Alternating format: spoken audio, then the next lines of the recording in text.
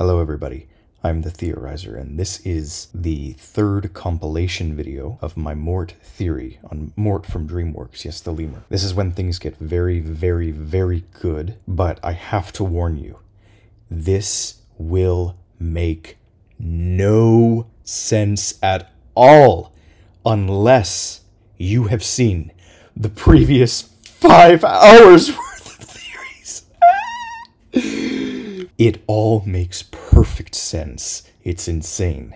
But you should have, in fact, watched the first two, compiled segments, because this is the third segment when everything connects. You have been warned.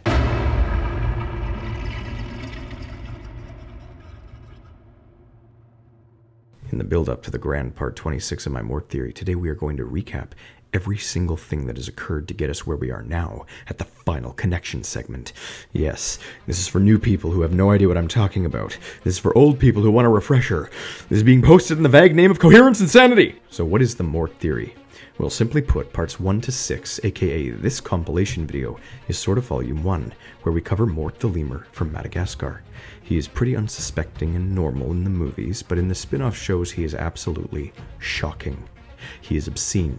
They give him some of the most complicated sci-fi backstory stuff, all as an elaborate funny. So I stitched it together. Interestingly, most of it is very structured and planned out. There are even some episodes that are more drama series than comedy skit. Very interesting, but in part 1 I planned it out. Thought it would take 4 hours and 15 videos, but now we're way beyond that. All I did was read his wiki page, but in parts 2 to 4 we actually watched through the entire show, All Hail King Julian, and I grabbed every piece of lore I could get my hands on. Part 5 we also did this for the Penguins of Madagascar TV show. Once we had all this evidence, things got really crazy. The shows talk about parallel universes and thousands of Mort clones being absorbed into his psyche, weird genetics like how he's part spider, and alternate dimensions colliding with warlords and intellectuals alike. Very chaotic, very epic, very surprising from a side character like this, so I crashed it all together in part 6, rounding off this first volume, let's say, by coming to a series of very well substantiated conclusions about the show. In short, the show describes how Mort is an interdimensional godlike being who has been around since the beginning of time. He has quarrels and battles with the sky gods of Madagascar, which are represented by a pantheon of fruits up in heaven. Mort was a threat to reality, so they splintered him across the multiverse, and slowly but surely, fragments of Mort are finding each other again and reabsorbing into more powerful entities like Mordecus Khan and Smart Mort, and most notably, our Mort, who after losing one of these battles wiped his own memory and stashed himself among some clones as a petty mouse lemur in Madagascar. Mort is essentially the creator of the entire world from a higher dimension, but is a bit of a malicious demon, and ultimately is hinted at to be death itself, the Grim Reaper. Following Volume 1, I dragged in tons of older theories of mine into the playlist. Why? Well, because during all this, there were a ridiculous number of hints that connect things to other Dreamworks films and shows too. So in preparation to explain these connections and how they expand on Mort's more important story, I dragged in my Shrek timeline, my 4 theories on the fairy godmother, my theory on the trumpet player from Shrek 2, and my 2 theories on Donkey's mutant babies. Through all of this, we essentially cover how the fairy godmother was actually behind Fiona's curse, and she did it because she was out to rule far, far away to get revenge on the people who ruled it before the films. This would be Queen Lillian's family, her father, mother, siblings, etc. She hated them because she had an affair with them that led to the birth of her son, Prince Charming. This also covers how her magic works, how Rumpelstiltskin's connected to her, and how they have a secret sort of organization that controls all sources of magic so they can transcend universes and become like gods on Earth. Her magic created life and allowed Donkey's kids to exist because of her potion that he drank. Her shady organization has infiltrated everything at this point, and almost all of the Shrek villains are a part of it. They have codes that they share through music and comedy, mainly. Their goal is to crush fairy tale animals and usurp the monarchy. They're everywhere. Following the Shrek videos, I dragged in my older theories on the humans of the Madagascar films, and also my theory on how the humans in Over the Hedge are a part of something greater. Essentially, the old woman and the French officer are related and a part of the same group. The same applies to the exterminator from Over the Hedge. This is all culminated in part 17 when I finally made a new video and tied all of it into Mort. You see, I had reason to believe that the fairy godmother's organization was the same group as the one Nana Dubois and the Verminator were a part of. Not only that, but traces of this group are found in almost every single Dreamworks film, and contains almost every single Dreamworks villain. The ultimate goal? Crush animal intelligence. That's the plot of almost all these films. Not only that, but the coded jokes and music aren't the only big link here. There's one that's even more important, and it's that this whole organization seems to be localized out of France. The racer from Turbo is French, the Verminator is French, the animal officer is French, the lawyer from the Bee Movie, suppressing the bees, has a French name, and it bleeds into every single film in ways that sound crazy at first, but then it doesn't stop. It just keeps going. My understanding is that Dreamworks, intentionally or not, made this pattern with all their villains, and there is an extremely clean way to connect all of them that makes it feel like it's at least partly intentional, joke or not. The kicker? Mort, or rather Death, is at the core of animal intelligence. Death brings back nature, destroys the industrialization of humanity. The gods have created this organization to stop him. So I dragged in my 3 theories on Megamind. You see, in these older theories of mine, I determined that the entire city is in on a conspiracy to force Metro Men and Megamind to fight each other so they can stay safe in the middle. They don't want these aliens taking over. On top of that, Megamind's home planet also has some mysteries, and it ties into how his minion seems to have the transplanted brain of Megamind's family servant.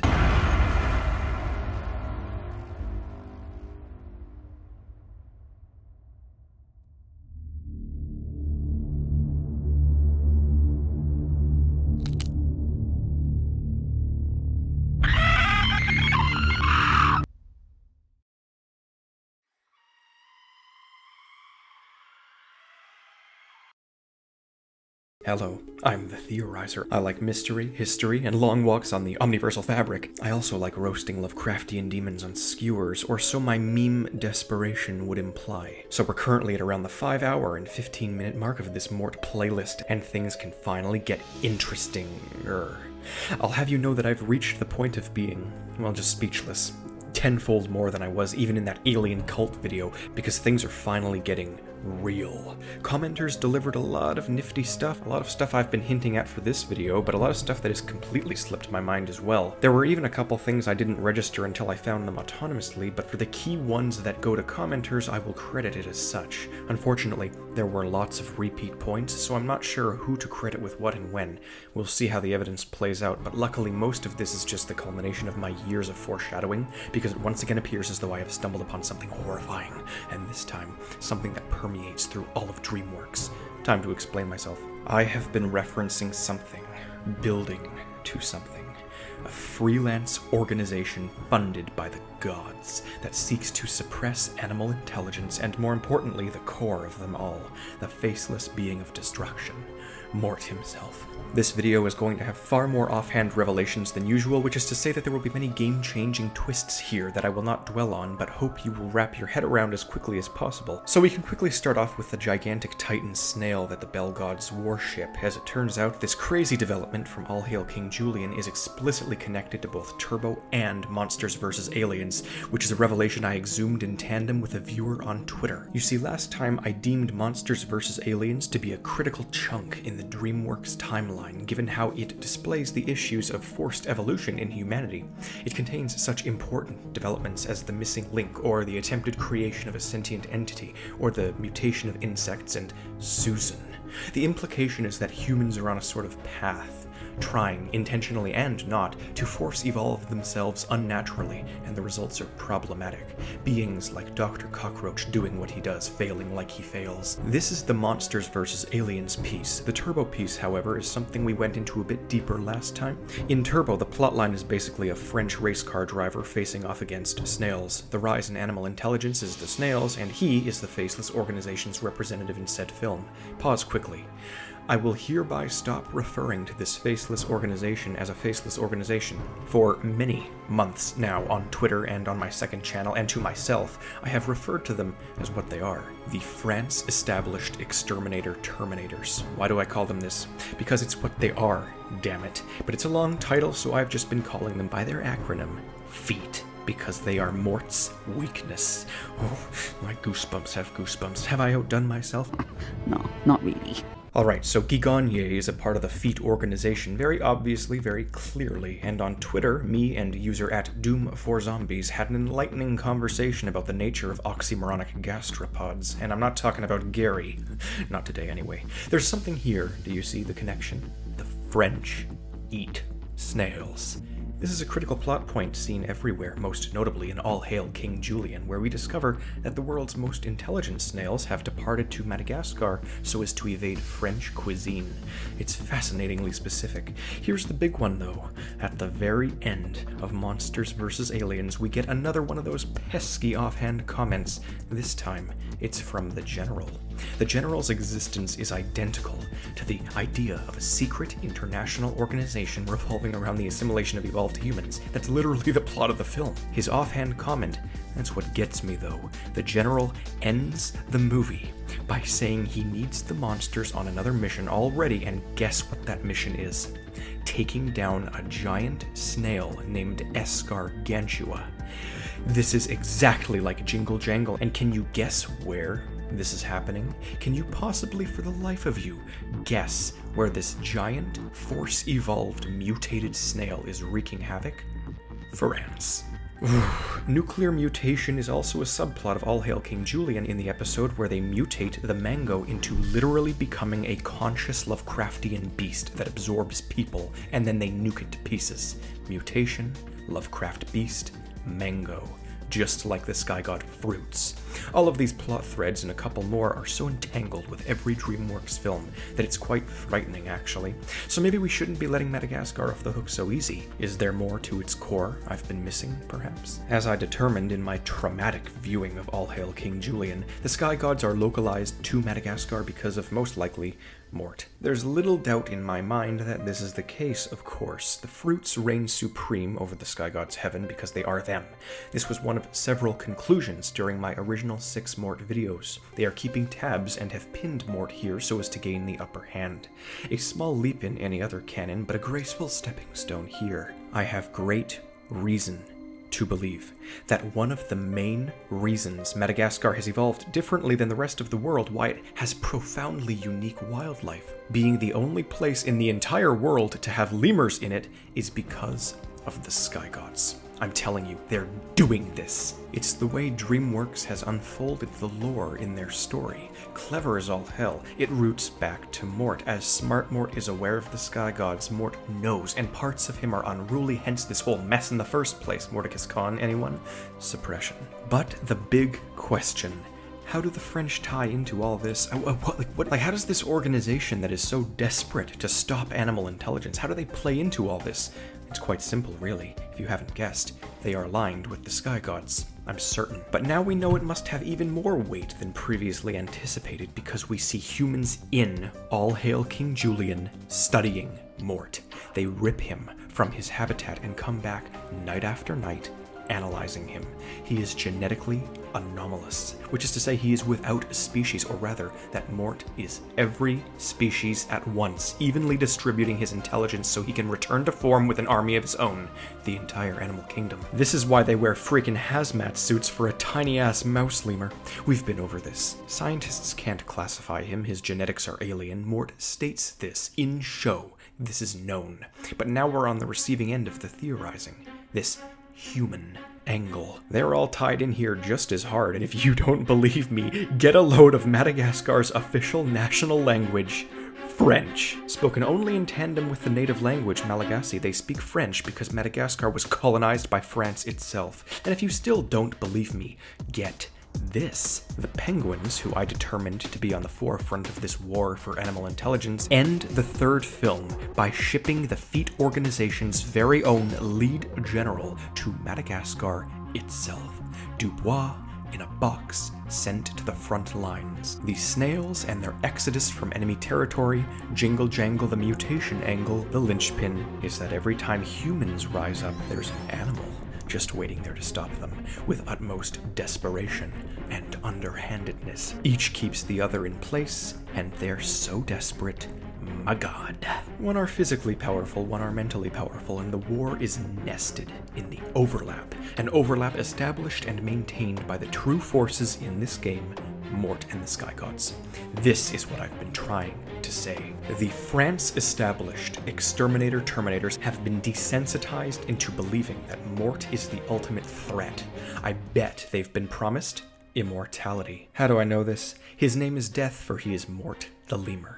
You were all hung up on the fact that he's the Grim Reaper, but not the fact that I keep repeating, which is that Mort means death in French. All Romance languages have a similar sounding origin word, so it has to be one of them, and while Latin is classically cooler sounding, we now know that not to be the case. I keep mentioning this, although thank you commenters for stating it even clearer, as many of you ended up independently concurring. They call him Mort, for he is death. The great Grim Reaper that claims them all, the promised evil. As for whether the Sky Gods can genuinely prescribe immortality, I do not know, I do not care. The F.E.E.T organization seems to believe it with all their might. Let's not forget, of course, that Nana is also a part of all this, as it is her infamous link to Dubois that I was trying to figure out for 3 years following that video I made in 2018 on them. This is it. Nana is Russian, a recurring theme in the spin-off show, Oligarch Dolphins, anyone? Remember in part 1 when I said, speaking of the Soviet Union? This is it. The skills, the madness, the Nana. She's not explicitly French, which is why that video's whole purpose was to serve this link. Force evolved exterminator terminators is more like it, though I'd rather stick to the term I've got already, as I found the French connection to be far more critical here. So Madagascar as an island is also a crucial factor here. With that in mind, let's apply our newfound knowledge to the Shrek videos, where we find many candidates with similar motivations, traits, and pattern clicking. Lord Farquaad, for one, fits the bill in at least some ways. Once again, this was something I kind of was iffy on, but commenters, as usual, have bulldozed it into view. The top comment regarding this contained a reply that solidifies Farquaad even harder, as Duloc does seem indeed to be named after a former Quebec city, or in other words, French connection. But the main fact of the matter is that Farquaad's task is literally to eliminate highly evolved intelligent life, and we know that he's not the only purist in this series because the fairy godmother follows suit and has magic, supernatural forces granted to her by who exactly? Unclear. The gods, perhaps? This much we cannot know for certain, but if it is the case, then it's most certainly the baby stages of this whole conspiracy. Let's not forget one of my most insane videos, the Reggie one, which concluded that Merlin and the fairy godmother possibly have an intricate connection between them in the form of a musical meme cult designed to usurp the royals. A cult, you say? Sounds kind of like the medieval beginnings of an organization. Remember how I said Robin Hood looked like Reggie and Farquaad? Robin Hood, the musical man who was so underhandedly desperate to eliminate Shrek, the intelligent evolved animal? Robin Hood, who they for some f***ing reason chose to make French. What? What? Oh no. This means Reggie blared his unbridled snark, as I put it, out of mockery from his disdain at an intelligent beast rising to power, not just because of the monarchy. Also, Charming did the exact same thing when he recruited villains in a cult of his own, one of whom was the evil queen who wanted to open up a spa in France. And did you sincerely think I forgot that insane Puss in Boots cameo in All Hail King Julian? No. How is this possible if not for the anomalous space and time I have now theorized this island of Madagascar to have? Barring Mort's own interdimensional hyperrealism stunt, this island is reaching and yanking the most intelligent medieval feline threat into its modern battles, similarly to how Reggie was granted a song from the future. And what is Puss in Boots doing here? Singing a song. Counter forces from the gods themselves. As it turns out, the Sky Gods also have distinct incarnations appearing in the Puss in Boots spin-off show, at least according to commenter Daniel Adams, who seems to be completely correct if Google is any indication. After reading even more of these comments on the Alien Cult video, I've been tempted to include Aardman Animation's films because the comment section was most filled with them above all else. You see, despite being claymation and very questionably canon, they are riddled to the core with this shit. French frogs spiteful towards humanity and a literal secret underground society with intelligent snails? Check. Chicken Run is the distilled incarnation of my inverted linchpin? Double check. Also, by the way, thanks to 6 different commenters, it turns out that my lazy hunch was on point, as yes, the B-movie lawyer Montgomery also has a name rooted in French. So there's that connection. But speaking of that enigmatic part 17, don't think I've forgotten about said alien cult's alien role in all this. So now things are taken a step yet further. We get to the Megamind and Galaxar segments. The promise of a thumbnail 4 months past due. The key connection I was implying near the end of that video has reached its moment, and it's why I've added the Megamind theories to our playlist. Megamind himself is from a solar system with 3 planets, his, Metroman's, and a mysterious third planet that I deem to be minions. This could well and truly be false, because look at the obvious. We're going all out now, and Galaxar is on the table. Here we have a bluish alien with a massive head, whose planet was destroyed in a cataclysmic event of his own creation. Let's also not ignore the fact that Monsters vs. Aliens was released just 1 year before Megamind, and thus I'm inclined to say that Galaxar did this. But that's just how the Megamind planet theory ties in. Take a gander at my city theory, wherein the government meticulously subdues aliens so as to keep them fighting one another. Sound familiar? The humans aren't just facing animals, but aliens as well, as expected, I suppose. You see, in my Megamind city theory, I concluded that Metroman quit upon the realization that he was being used. This is clear and obvious, and it's the city that is responsible. If you don't believe me that this is the case, then you've clearly forgotten about the result of his midlife crisis, an identity known as Music Man.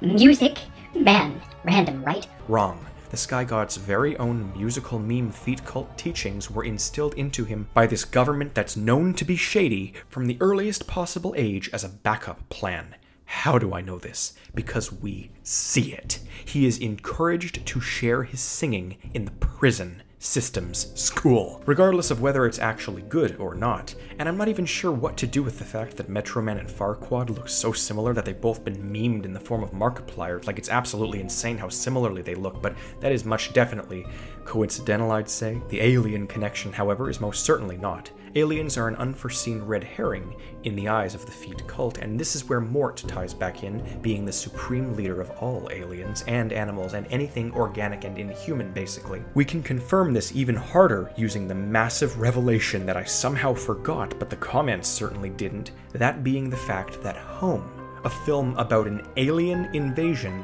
has the aliens assimilating and setting up their headquarters in Paris.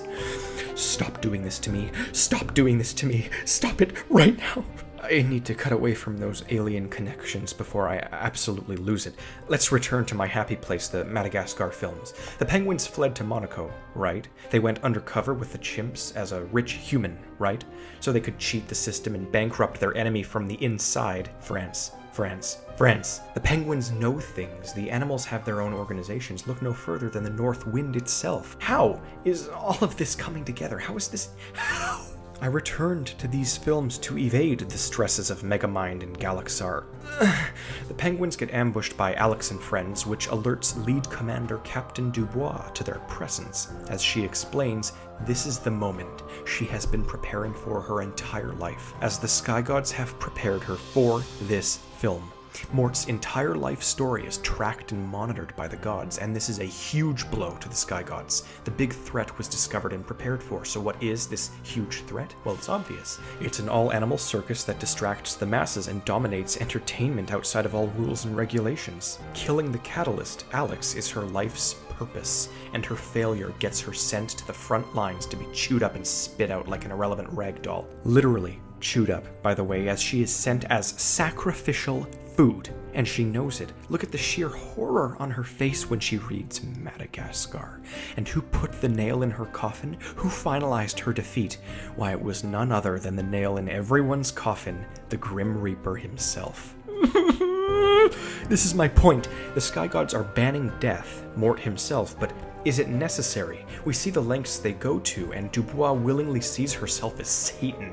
It's amazing how everyone in Monaco just knows Dubois.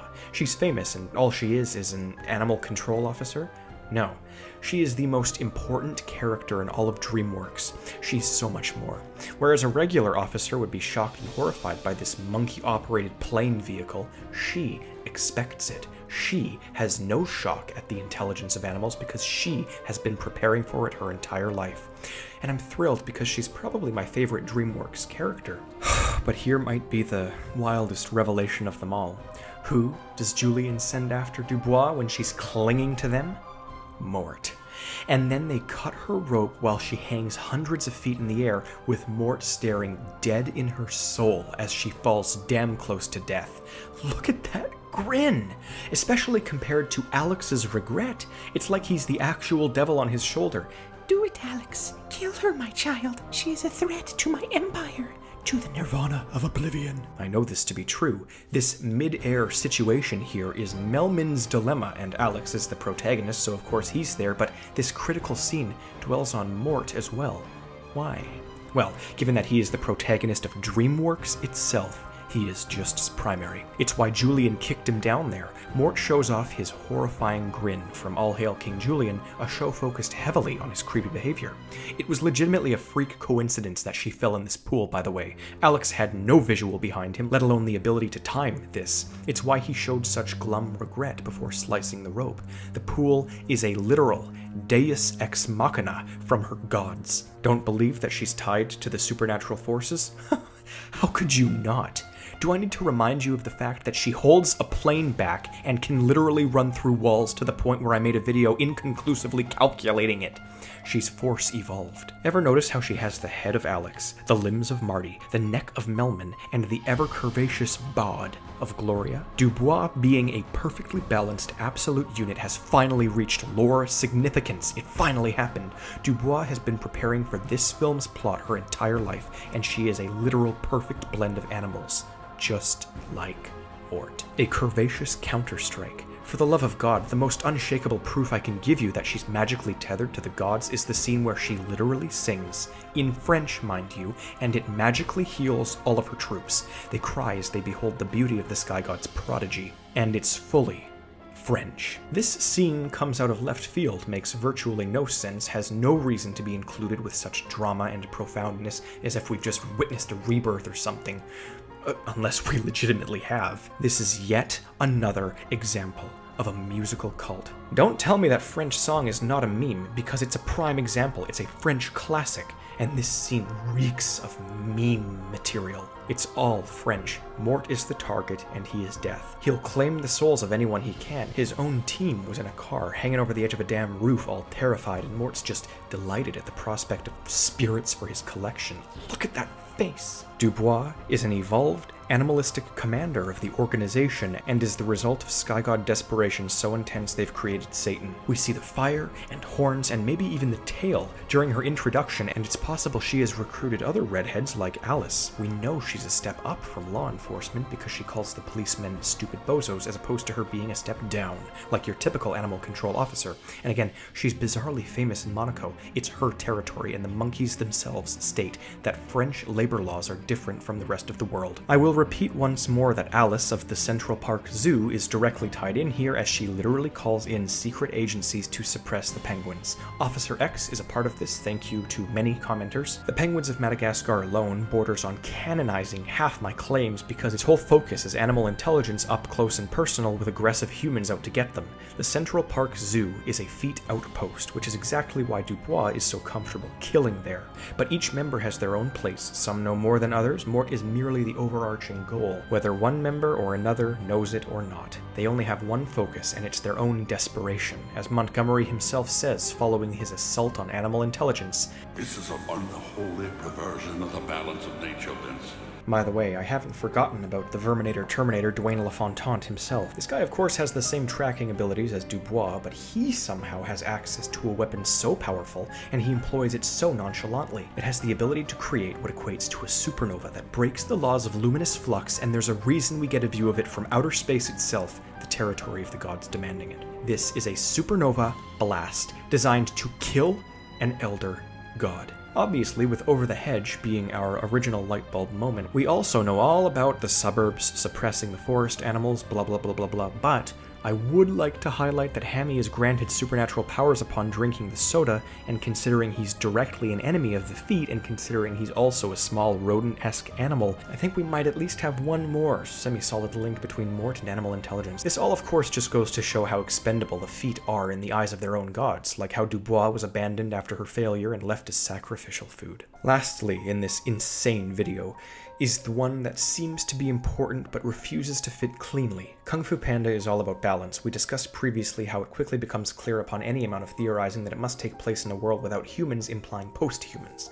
This is because, again, they use human technology and skills, kung fu for example, but it's far more supernatural in nature, and they all speak English in China. If this ties in like I assume it does, then it would imply this is the fallout of some cataclysmic decimation of humanity, the Great Reaping. I don't have nearly as much evidence for this, but I know it's somewhat important, so I'm absolutely going to keep it all in mind.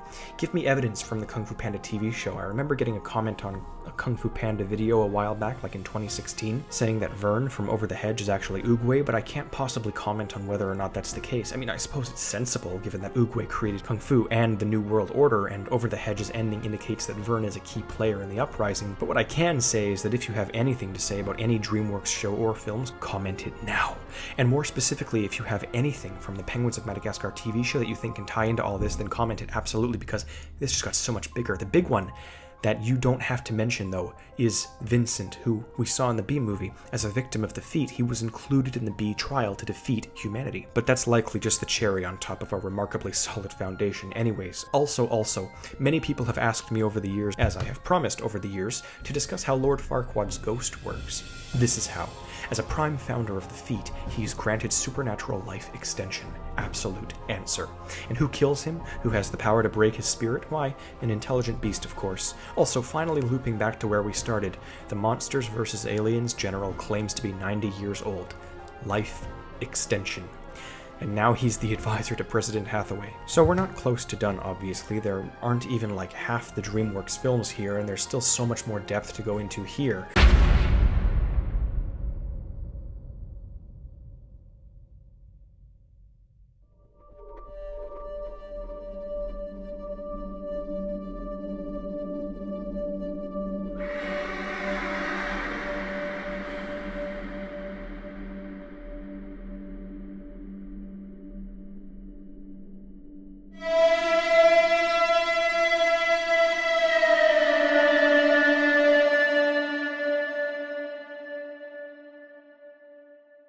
If you've seen the previous video, part 21, then you know this. But what if I told you that it goes even deeper than that?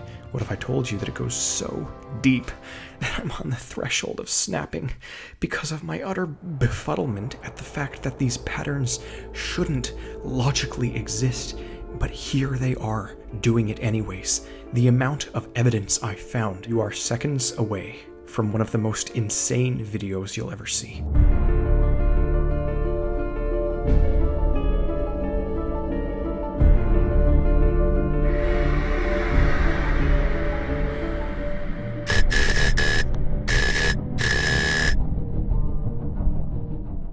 Hello, I'm the Theorizer, and I wanted more information on the musical side of this F.E.E.T cult. I wanted to dig into them some more, and you might recall that initially this organization stemmed from the Shrek films. This cult contains all of the villains and half of the side characters, Reggie, Robin Hood, Fairy Godmother Charming Merlin. But here's where things are about to take a turn. I thought it was kind of funny and dumb when I made that original musical meme cult theory. It's a legitimate theory, but still presented quite silly. But by now, though, you should understand just how real it is. And here comes an absolute flood of additional proof that this is a thing that exists. Let me introduce you to our next massive puzzle piece, the Pied Piper.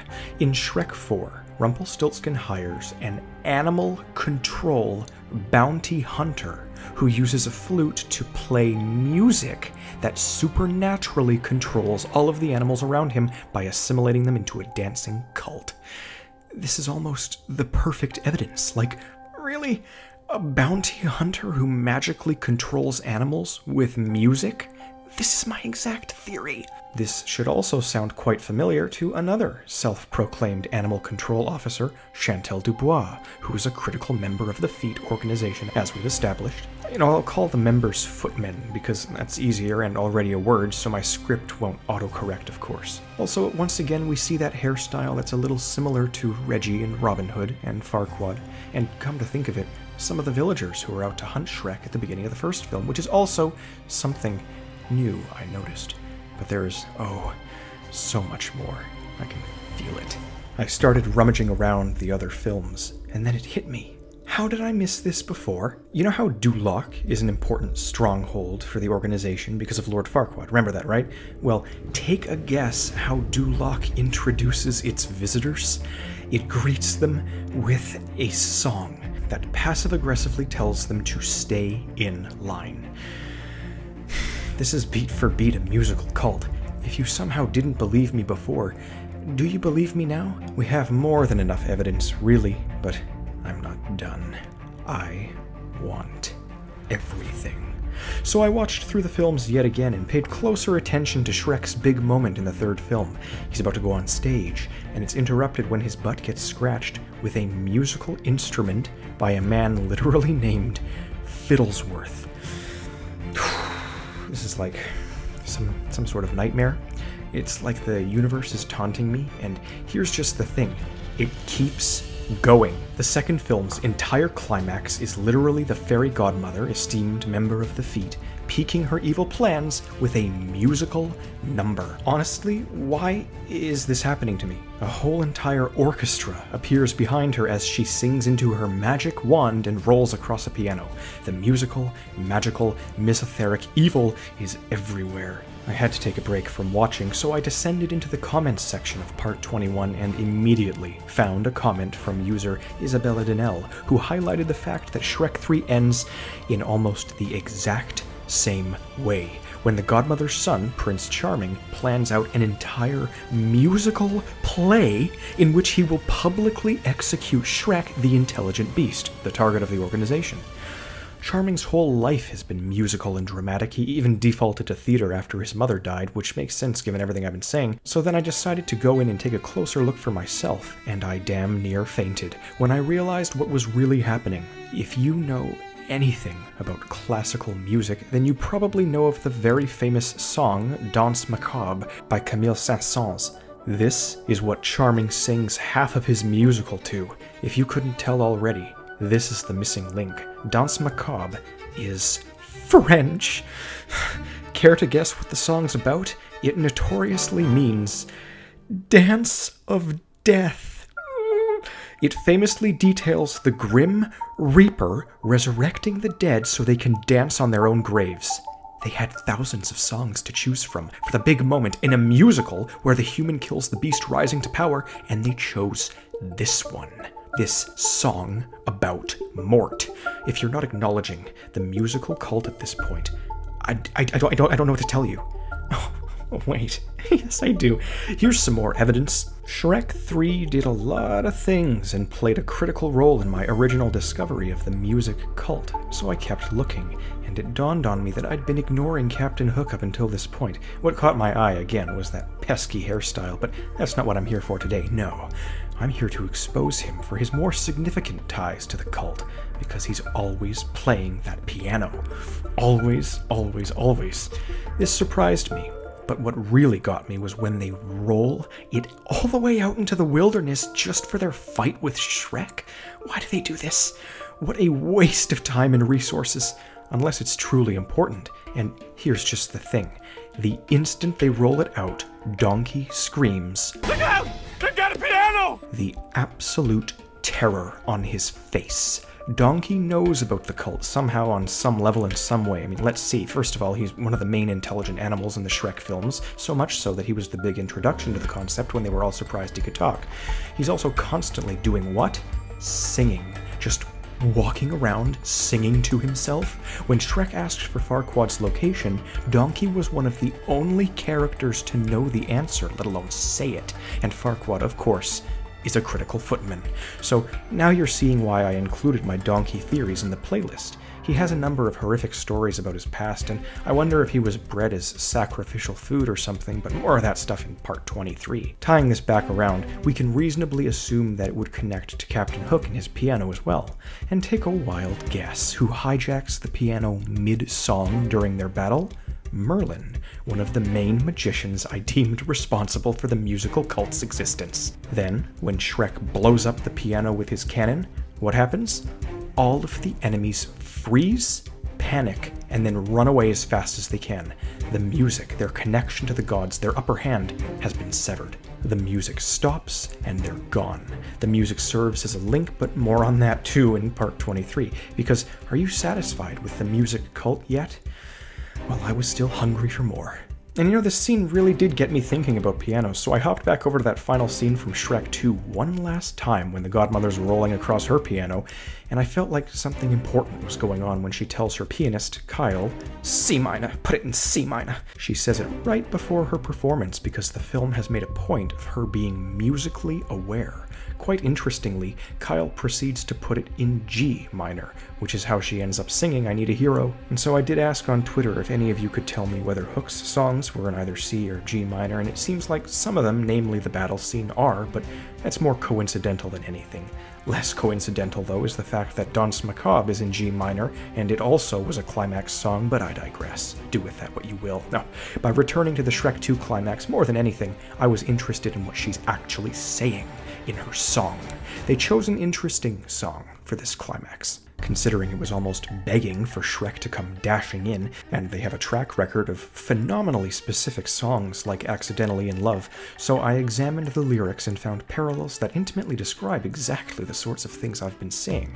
Sky God parallels. The most important lyrics include, "Where are all the gods? Somewhere just beyond my reach, there's someone reaching back for me, racing on the thunder and rising with the heat, up where the mountains meet the heavens above, out where the lightning splits the sea, I could swear there is someone somewhere watching me, through the wind and the chill and the rain and the storm and the flood." This is all too suspicious, and I'm terrified. If this still isn't enough, well, the first two films both end with musical numbers, I'm a Believer and Living La Vida Loca. There's also bonus features on the DVDs, with the first film having a whole karaoke party, and the second film having it too, in the form of a singing competition in which Simon Cowell arrives and judges the main cast. Are you kidding? I mean, I don't think it's literally Simon Cowell, but it's most certainly some sort of musical judge from far, far away, and it is in fact voiced by Simon Cowell, and they call him Simon. The canonicity of these aren't to be dismissed either, as they even bridge gaps between both Charming and Doris's character arcs of the second and third films. Still, it's not linchpin evidence, keep that in mind. It is support for the overwhelming rest of the evidence. And by now, it should be clear.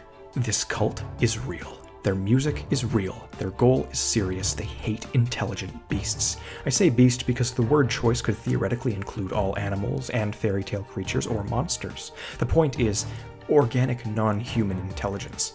Robin Hood uses such words as well when he says foul beast, and so does Prince Charming and half of the Shrek cast, including people like Rumpelstiltskin, where he claims the Pied Piper's music will soothe the savage beast, which finally transitions us out of this musical madness and into the next phase of evidence. If you haven't guessed by now, the Shrek films are far more critical than you can possibly imagine, and Rumpelstiltskin is where we'll start with the next chunk of this. We established way back in my fairy godmother theories, somewhere around part 8 of all this madness, that Rumpelstiltskin's plans involved everything the fairy godmother had plotted, and that the fairy godmother's plans included everything that Lord Farquaad had plotted. Rumpelstiltskin's at the top of this hierarchy. Not all members of this organization have the same goal. Remember, there's lots of overlap in goals and tactics and communication, but I almost referred to this organization as a freelance one because the Sky Gods manipulate and bend and twist and lie to this disorganized organization so long as their goals are met. The biggest manipulation tactic they use is, of course, the hatred of animals, which persuades many humans, but not all. In fact, their target is Mort, and they can often achieve that without the help of humans, and sometimes even with the help of animals. This is important, and with that said, Rumpelstiltskin is probably the closest to the F.E.E.T organization, giving him being at the top of the manipulation chain. They're all footmen in their own right, but Rumpel's quite interesting and worth more of a delve. When his evil plans engage, so too does the creepy lightning, which, plot twist, could very well be courtesy of the Sky Gods. And here he proceeds to hyperventilate as Shrek signs his contract, and I kid you not, his actual feet rip through his shoes and dig into the ground. I was already in a panicked state, and I hadn't realized I'd turned the audio into French when I was watching, so when he started saying sign and it sounded like sing, I nearly fell out of my chair. An important thing to note about Rumpelstiltskin is that he's more of a magical creature than a human. We established aliens and other creatures as wild cards in the eyes of the organization, and thus they can go either way. This is why I made that point about the Sky God's goals and how things aren't exactly black and white. Rumpel, though, he's quite clearly a member of F.E.E.T. First of all, he hires the Pied Piper, and he himself laughs about musical manipulation, which is something he seems interested by, to the point where he sets up a damn nightclub in his castle. There's also the big one, which is that he has, well, red hair. As you may notice, this is one of the smaller connections, but it's made much larger when the film makes a huge point about his hair when he gets a fiery wig, quite reminiscent of Devil Dubois. He also makes devil deal contracts that transcend universes, but honestly that's more like Mort than anyone. Yes, if we want to truly highlight Rumpelstiltskin, there needs to be a really big, really interesting plot thread involved. Luckily, I have that video where I dissected Shrek 4's triple timeline, and I think I've found something new. In Shrek 4, Rumpel planned out a massive scheme in which he tricked Shrek and bent space-time to his will.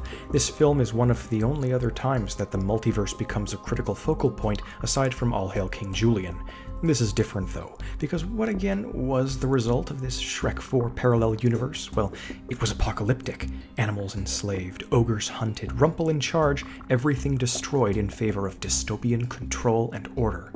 This is, generally speaking, the sort of devastated world that would likely result from trying to get a grip on things like animal intelligence, to hold back something that advanced, just to get enough time to split Mort yet again. It's a dystopia.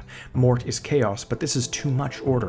It's a dictatorship that doesn't care about, well, much of anything at all. It's one of many F.E.E.T endgames, and a lot had to happen to get it to work. Rumpel's scheme alone wasn't enough. On its own, he needed Shrek's willing participation. It was a miracle that it all played out, and I mean that literally. Let me explain. Shrek went back to Far, Far Away following months of boring, dull repetition in his life. It was almost the exact same day, repeated over and over and over again. This was the catalyst for the rest of Shrek 4, and it drove Shrek nearly insane. This is all a reference to the oft mundanity of family life, except it's more than that. At the very, very, very beginning of the film, Shrek is fine. He's already been doing this for ages, but it's only when the film starts that he begins losing his mind, or more specifically, after that first day. So darn it, I delved and rewatched that entire first day. I thought I couldn't find anything, and then my jaw almost dropped off of my skull. It was the Sky Gods that did this. So, what did you wish for? That every day could be like this one. What in the f***? The Sky Gods literalized his wife's wish in simultaneity with Rumpel's cold open vengeance scheme and put Shrek in a vague looping hell state so he'd cave at the slightest provocation and bootstrap the apocalypse. Ogre for a day, my ass. How's that for a metaphysical paradox? Alright, so we've seen some good evidence and flimsy evidence, but all interesting points nonetheless, and it just begs the question, how much of the Shrek films are a conspiracy? When I told you they were important, I wasn't lying. They're almost as crucial as Madagascar is. It's like, in this time period, the Sky Gods are desperate and in full effect. We already know of some smaller manipulations, like how the fairy godmother actually wanted Shrek to save Fiona, but what else could there be? I often lay awake at night, asking myself, how did Shrek have Fiona's fairy tale book all the way out in his swamp? And he did, by the way. It wasn't just for kicks in the intro, because later he references it when in the Dragon's Keep. I've even asked myself about how Charming knew the appearance of Shrek's swamp so he could involve it in his musical. Does it have something to do with that moment when Reggie and the trumpeters sort of just waddled behind Shrek's house at the beginning of the second film? One time I even questioned the largest of these possible manipulations. How did Arthur's classmates know to play All-Star? Yes, if you recall from the Reggie theory, the band plays All-Star when Shrek enters the school, but how? How do they know to do this? Conspiracies everywhere, I'm telling you. For this video, I decided there was one relevant enough to the F.E.E.T cult to warrant an entire section, and that would be on the matter of King Harold. You may remember when I absurdly claimed that Reggie assassinated the king back in, what was it, part 12? Well, I've come to the understanding that he might not have, but someone he's affiliated with most certainly did, unintentionally or not. You see, King Harold was turned from a frog into a human by the fairy godmother's magic, He turned back when she died, and it probably didn't help that he was slammed with her energy blast. His transformation and reverse transformation are, as I understand it, a magical manipulation that is not permitted. He's changing states, and one might argue, changing sides, using the magic that the fairy godmother funnels from the sky gods themselves. This is a disrespect of the highest order, and I wouldn't be surprised if it wasn't the godmother's magic that killed her, but rather the sky gods snapping their tether and thus annihilating her for her failure. Harold goes differently. Without the magical connection, he slowly withers away as an impossibly old frog, unless of course they sped up the process by having someone like Prince Charming kill him with poison. There are no accidents, to quote a possible warlord. And as these other intelligent frogs literally sing, live or let die. Hashtag in before the Mort. Charming, you see. He watches this funeral from a distance, and considering his plans with Rapunzel must have spanned a significant amount of time that we never got to see, it means Charming could have already been working on this prior to his declaration of vengeance, but this is all speculation. There's one massive connection King Harold has, one critical link so shocking and bizarre that I'm not sure what to make of it. It could be nothing, or it could be everything, so pay attention. Chantal Dubois, one of the most famous footmen around, the definition of an exterminator terminator. I showed Chantal Dubois so many times in part 21, here, there, everywhere, and I somehow missed the obvious. Pineapple is literally on her hat! She never once removes this hat in the time we get to see her, and I can't believe I missed this, but the commenters certainly did, and a few people have brought it to my attention now.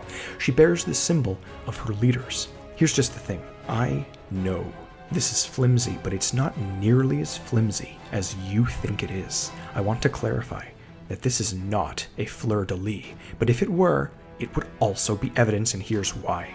For those who don't know what I'm talking about, I hadn't realized it either until commenter Red Panda Boy pointed it out, but Prince Charming's main outfit is covered in fleur-de-lis symbology. Real fleur-de-lis symbology. You can find them frequently in Dreamworks, but mostly in the Shrek films around Far, Far Away. This is noteworthy because what is a fleur-de-lis? Well, it's a very famous symbol. That is French. There's more, so prepare yourself. This famous French symbol is largely on medieval French things, most notably the flag itself. It bears a mild resemblance to pineapple, which I guess would make sense if the sky gods are tied to France. And I already rewrote real-life Madagascarian history in part 21, but again, its resemblance to pineapple is really mild. The symbol on Dubois' hat, if not pineapple, is instead maybe a sort of parodied cross between a pineapple and a fleur-de-lis, which would only help my case yet further. So what does the fleur-de-lis represent exactly? Here's the mind screw. It represents a lily. This realization hit me funny, and then I realized why. King Harold, as a frog, claimed to have lived in a lily pond before marrying his wife, Queen Lillian. Is there any tie between him and the physical symbol, though? Yes. I scanned as hard as I could, and then I finally realized that it was right under my nose the entire time. His crown is covered in iterated fleur-de-lis symbols that are modified into a parodied pineapple shape. Again, have I lost it? Have I lost it? My point is that there's something here, somewhere here. The dilemma is that you theoretically could construe this one in many ways, but the fact of the matter is that if it is construed as valuable evidence, it would be the single best evidence yet. Both of these notions cancel out, however, and thus I see this as more or less just another pin in the corkboard. Nothing overly special because of the possibility of it literally being nothing, but I can't dismiss it either because the context of this is critical. You see, this crown is worn by the kings of Far, Far Away, as we see both Charming and Arthur wear it following Harold's death. This means it was worn by those terrifying previous royals I blabbed on about in the Fairy Godmother videos, and thus that whatever this intends to represent would be theirs. This could imply a number of shocking things, such as a schism in the F.E.E.T, considering the Fairy Godmother was a part of it too, but this will, as with many things, be reserved for the logic segments of this massive theory, where I will fill the vastly numerous holes I've created for myself by finding all these connections. Alright, back to the main video. To put all of this King Harold stuff simply, the sky gods were somehow involved in his death, intentionally or not. Charming then took his rightful place but was of course killed by his own musical prop in the climax of film 3. I would like to finally note here that the Sky Gods have supernatural life extension in full swing during all of this. Charming stares up at the falling tower and questions, "Mummy?" before being crushed to death. It's my understanding that he literally saw her as he was seconds from death and is a footman. If you recall the very ending of Part 21, I brought up the matter of Farquaad's ghost and how he too was granted life extension. It's the opposite of Mort, and it's the Sky God's ace up their sleeve. I've realized since then that he truly seemed to believe that if he killed Fiona, she'd want to become his queen of the underworld. He wasn't exaggerating.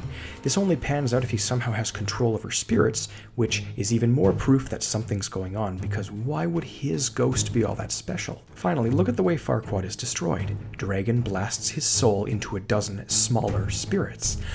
Tell me this isn't word for word how I described Mort. That is, largely all of the Shrek evidence.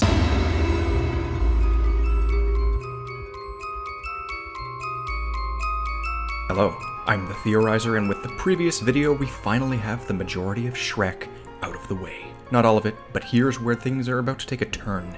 These Sky Gods, the amount that they're doing, that they're getting away with, it's just ridiculous. We covered a lot in that video. The gods are manipulating musicians, turning their own footmen against one another, swapping sides, dictating fates, and jump-starting apocalypses. Who are they? I mean, we know that. We get a ton of it in All Hail King Julian, but I have more to say on this. They are called Sky Gods for a reason. They aren't just gods, they are the controllers of the sky.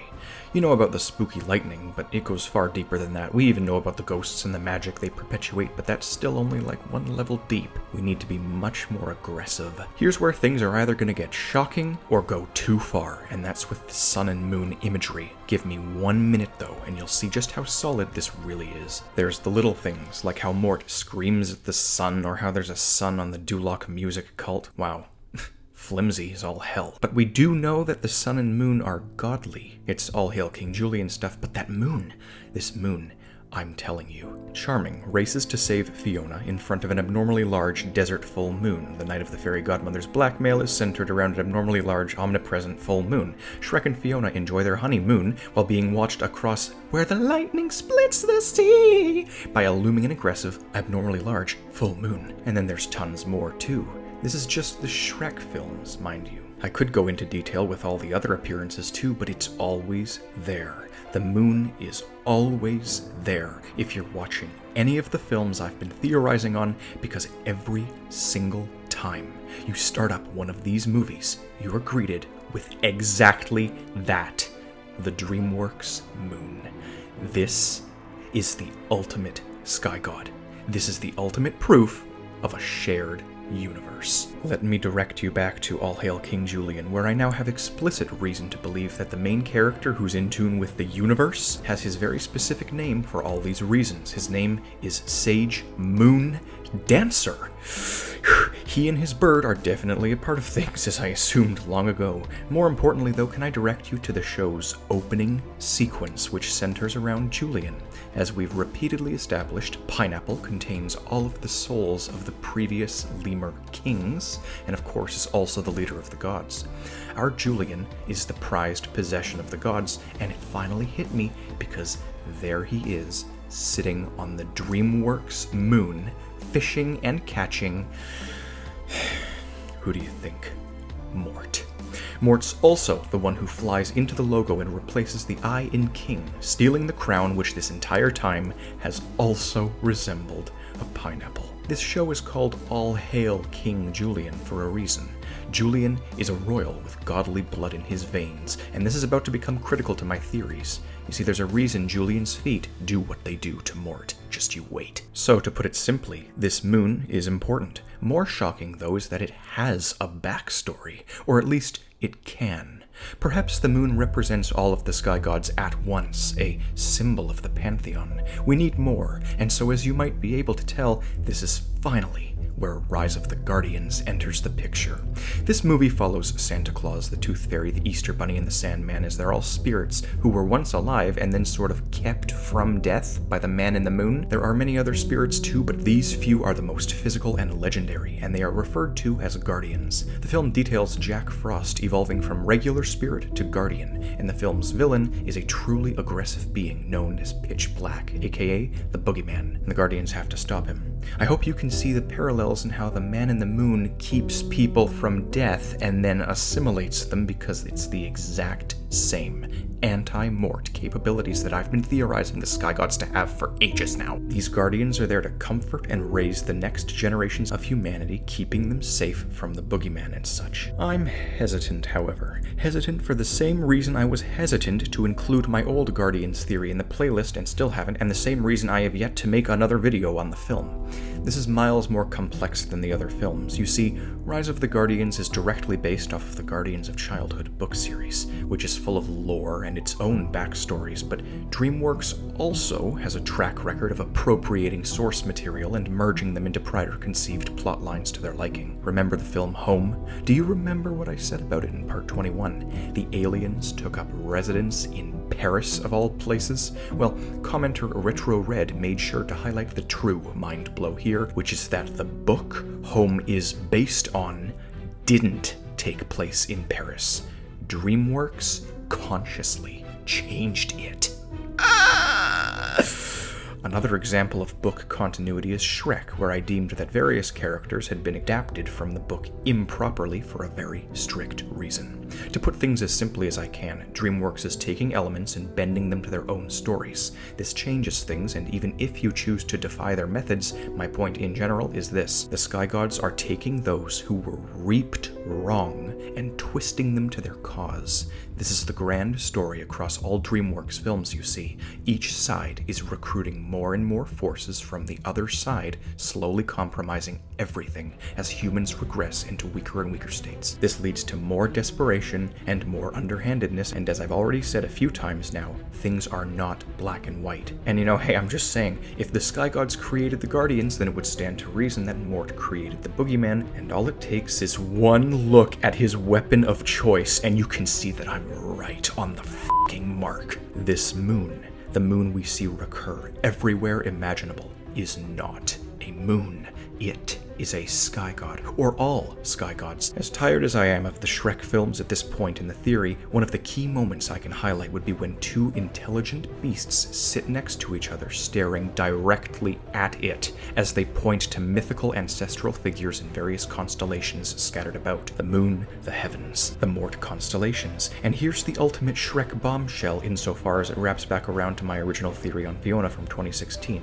It just hit me that her curse only affects her when the sun goes down, which is 100% consistent with the idea that the fairy godmother cursed her to begin with, because she derives her magic from the Sky Gods, who primarily take the collective form of the moon, and thus their focus would be somewhat increased at night. We've reached the point in these connection segments, part 17, part 21, part 22, part 23, where there's been so much evidence, some amazing, some mediocre, but still so much, that I'm on the threshold of exploding, like an explosion. If you've been following the series to any extent, you know my reactions are warranted. I'm struggling to parse through a few things because the line is blurring at this point, so much so that when I started watching the animation tests, I swear I started seeing things like Pineapple and Lord Farquaad's invisible crown, so I need to ground myself. We know lots about the Sky Gods, now it's time for me to lampoon them. Shit's about to get juicy, because their fishy-ass dream ain't working. You see, we may loosely know who they are and what they've done, but their behavior is particularly repugnant. I am referring, of course, to their demand for sacrifices. They relish in such things, and have even presented their enemies with peace offerings in the form of sacrificial food. Chantal Dubois. Need I say more? Yes. The penguins. These four creatures are out for blood like you wouldn't believe. Both sides of this battle are so focused on this murderous behavior, and you can see this when the penguins joke about having killed the freighter crew and eaten their livers. Gloria looks shocked, and Skipper claims that they in fact just sent the crew off to China on a lifeboat. Honestly, either of those could be true, and either would be interesting, but I've still yet to incorporate China and Kung Fu Panda into this, so give it time. More notable, then, is when they try murdering the old woman almost constantly in the second Madagascar film. They try ramming her down with a car, and then a plane, and when she doesn't die, they hit her again. Of course, you may recall that Nana is an integral part of the F.E.E.T cult, as I've been saying for ages now, so it makes sense, I suppose, but the penguins are no less bloodthirsty for others. Funny enough, I recently stumbled upon a theory on Reddit that was based off of mine from user James the Ice Queen, who looked at all the data and determined that Madagascar could very well be the afterlife. Now, that's very noteworthy, but it doesn't fully pan out because of a variety of things we see in All Hail King Julian. What does pan out, though, is something that was uncovered by them in the replies. I wouldn't have caught it If not for Twitter user at RidleyGT, though, so credit where credit's due, but this idea that each penguin represents a different horseman of the apocalypse, well, it would answer a large number of questions I've been having about about the topic. I don't know about the other two, but Rico and Skipper almost eerily fit the descriptions of war and famine, and I think it was Rico's bottomless stomach that really got me. I don't know though, we'll have to see how things play out, but these important supernatural figures will likely come into play eventually, one way or another.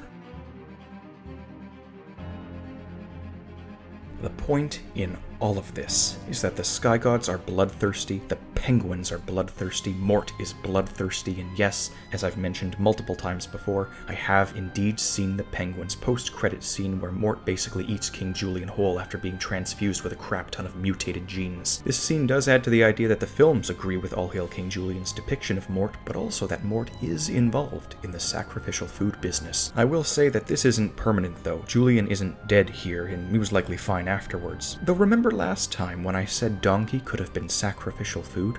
Well, you're not gonna believe this, but in Shrek 4, the ogres literally tie Donkey up to eat him, and he claims that he goes down smooth but comes out fighting. This implies that Donkey somehow has knowledge of what it's like to be eaten, and it is disturbing. How is everything coming true? How I'd have to say, though, that the Sky God's most bloodthirsty moment would also come from the films, which is surprising. Or is it? Yes, in the second film, you may recall the climax where Julian convinced Melman to sacrifice himself to the Sky Gods by jumping into the volcano with the hopes that the river would start flowing again. That's literally exactly how they describe it in the film. Commenter Mad May pointed out that it was literally a footman who blocked the river to begin with, and that's true, it was Nana. This sent me on a bewildering tangent like you won't believe. I had always thought that Nana was in the KGB, remember? Well, I'm now more than ever certain that she's actually in F.E.E.T. You see, like Dubois, I believe Nana has been preparing for this moment her entire life. She instantly sets up camp and plans to eat lions. She claims it tastes like chicken, which means that she, like Dubois, was trained from an early age to go after Alex specifically. Go after him as food. There it is again, the sacrifice. In my theory on her, I claimed she went to Africa annually, and now we know why. It was stated that she ends the film by taking Makunga home, somehow, and now we know what she actually plans to do with him. Tastes like chicken. On top of this, Melman never actually does sacrifice himself to the Sky Gods, and everyone leaves before once again the mind screw sets in. If you've seen the film, then you know exactly what happens next. Mort, after being absent for the entire film, shows up with a shark that has somehow been chasing him across the savannah from the coastline as it's somehow magically still alive, and then he sacrifices that to the gods. Fire bursts up, reminiscent of Devil Dubois, and instantaneously the river starts flowing again. I believe the entire climax with the plane and the dam was supernaturally influenced by the Sky Gods in one way or another. We discussed in part 21 how they likely also did it in the third film's plane sequence, and there are tons of things they could have done here too. Miscommunication on the monkey chain, Nana with the purse, and a freak accident beheading Skipper's love life. Nana is such a footman it isn't even funny. Alex dances to the music and fulfills his Central Park Zoo training from the foot outpost it is, and Nana can't help but call it beautiful, as it is music and it is holy. But it doesn't stop her, the greater forces do. Even her dog knows something's up as it tries horrifically murdering the penguins in the Christmas Caper special. It all clicks when you view these films through a lens of life versus death and gods versus Mort. So those are all some really interesting points about the ways in which the Sky Gods deal with sacrifices, but I still haven't hit you with the biggest slap in the face to my clueless ass all year. In the Madagascar films, as well as All Hail King Julian, we witness most of the lemur's important discussions inside of the plane that crash-landed in the baobab tree. This plane is full of human skeletons, and for decades, presumably, the royal lemur line has been using it as their throne room. This is the same plane they later modify and crash land twice. This plane, this thing that's at the center of some of the most important events in all of the Madagascar lore, it flew in from France. Honestly, I can keep going. These French people flew in with a cookbook that instructs how to cook lemurs like the apparent sacrificial food they are. This is all on full display in the film, no less. This is all film lore. The continuity is shocking, it is devastating, it is horrific, I am speechless, and I ask one more time.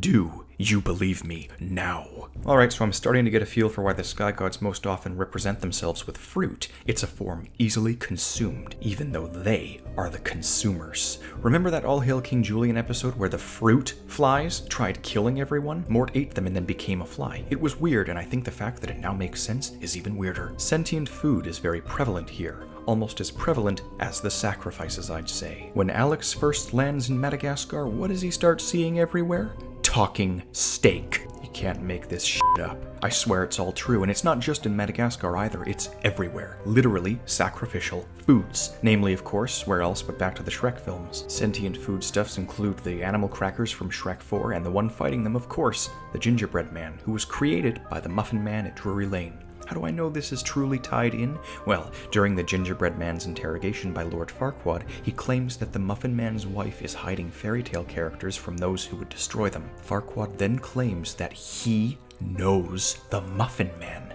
He knows some random man who lives across the continent and far, far away? Yeah, you better bet the Muffin Man is a footman too. How else? And when the gang visits the Muffin Man in Shrek 2, Drury Lane is a horror show of resurrecting the dead and granting supernatural life to inanimate objects with referential lightning.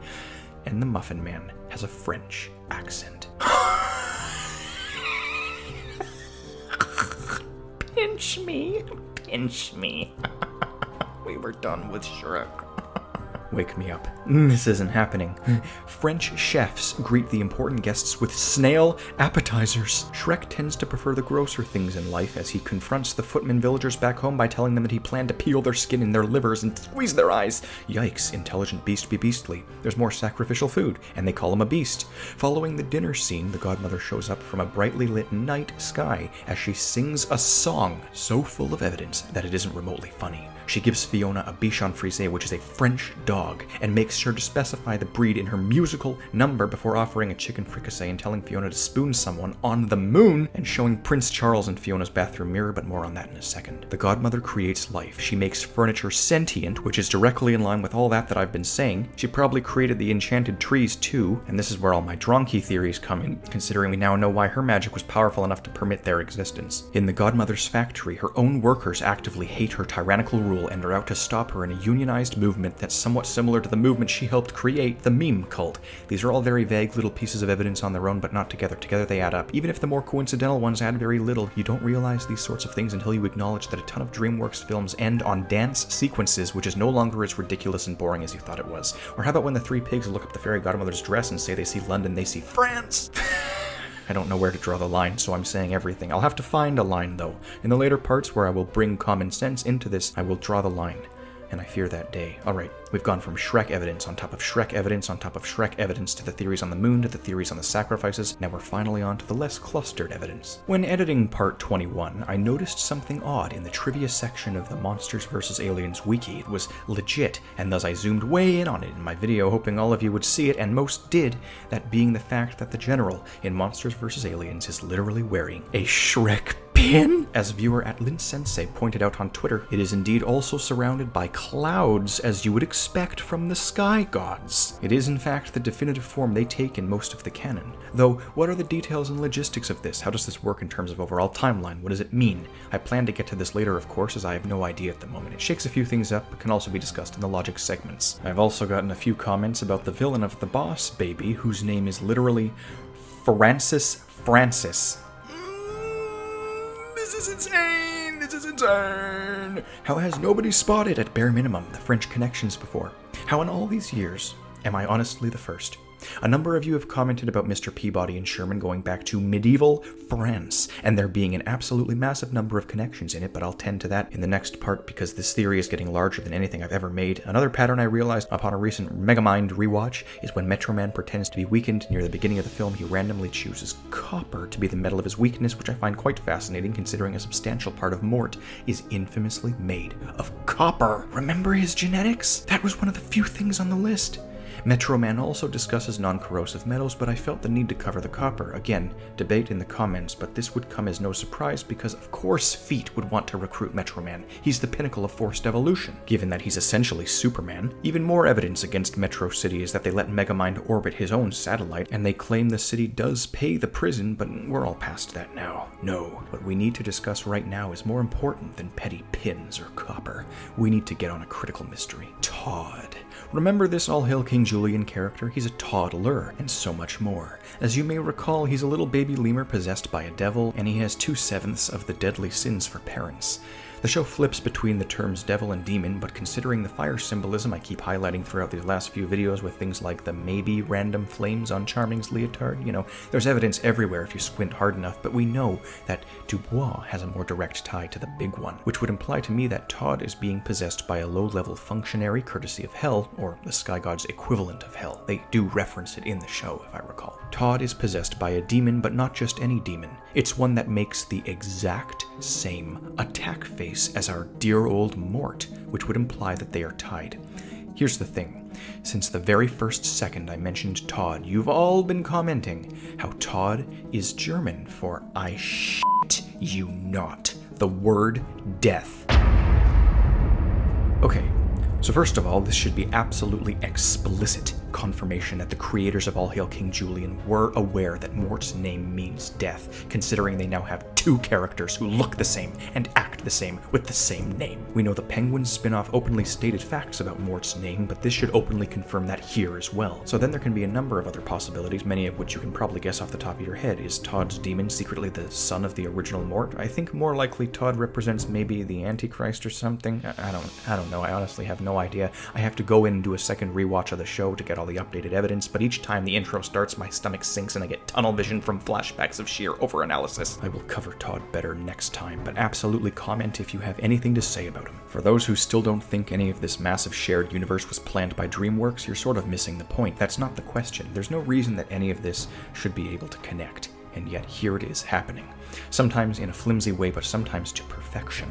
My shock is more at the fact that this has been never ending, and the connections just keep coming, flawlessly, as if the universe itself is taunting me, not Dreamworks. You're forgetting that at its core, this is all one extremely elaborate theory on All Hail King Julian, and how the writers found the exact same patterns in Dreamworks that I did, and then gave it all a backstory in the form of their show. This is a theory on that. And the purpose of doing all this isn't even the theory at this point, it's just seeing how shockingly deep this keeps connecting, because there's no reason it should be like this, and yet it is. It should be obvious at this point because the sheer volume of references and lines that point back to All Hail King Julian is shocking. At one point during this, I even started obsessing over whether Shrek's onion metaphor was a reference to the heaven fruits or something, because they're food, only to turn on Netflix and be greeted with this. Because I'm like an onion, Maurice. There's a lot of layers up in here. This is yet another explicit reference back to everything, and the show is packed with it, far beyond what I discussed in those designated segments. It goes deep.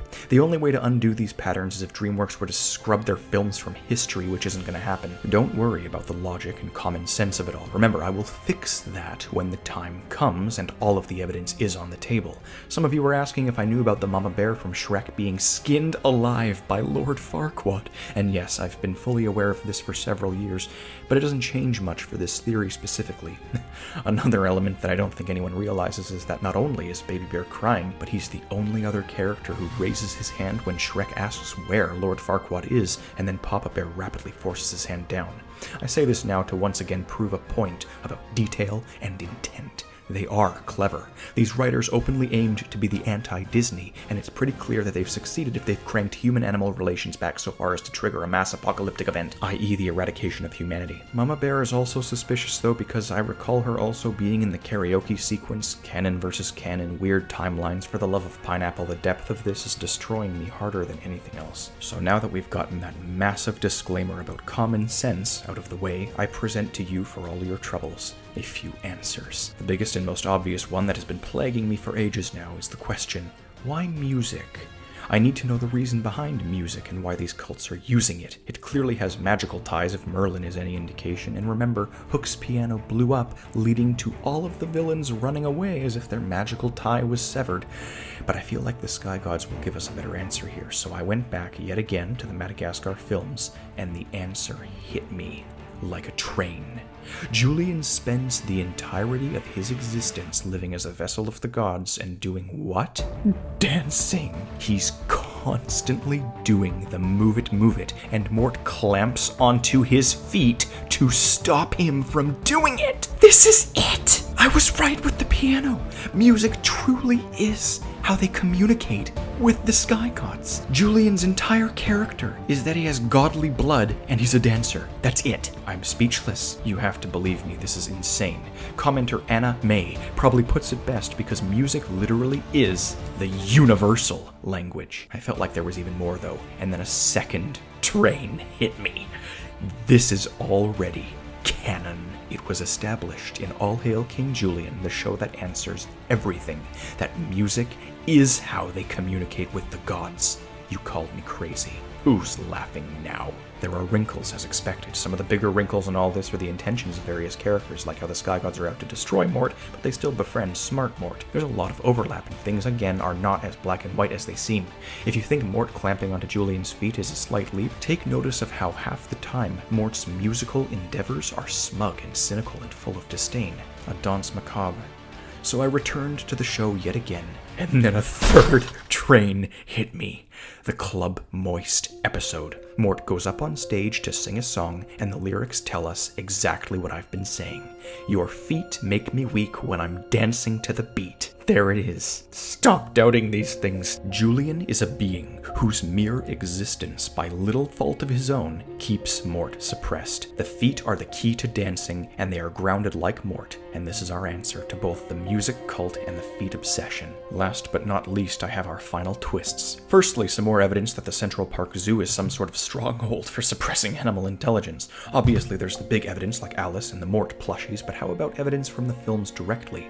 Well, evidence that they know about the intelligence should come purely from the way they treat the gang. They keep them weak and pampered so as to suppress them and keep them docile. Do you remember the film I deemed to be a companion piece to Madagascar, Over the Hedge? Well, in it, the main plot line is the antithesis to this. RJ shows off how humans are getting pampered and weaker and losing mobility and devolving. Both sides are trying to suppress the other into extinction, and it seems to be working. Also, note the moon. Perhaps Vincent was the villain of the film for the same reason he was used at the Honey trial. He's on the wrong side of this fight, but something's going on here. The suppression, the war, the timeline.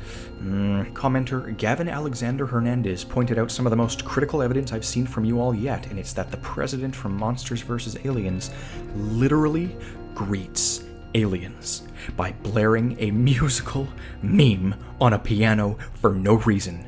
Musical meme alien team, I ask for one last time.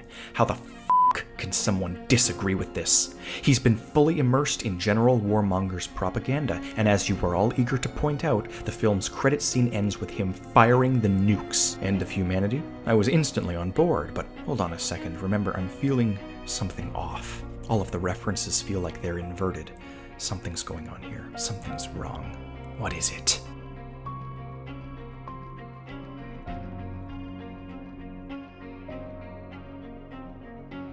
Oh no.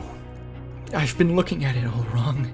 Farquaad is short. Rumpel is short. Humans are getting weaker. Slowly devolving, and the gods are forcing it back and force evolving, but Shrek manages to get the throne anyways because...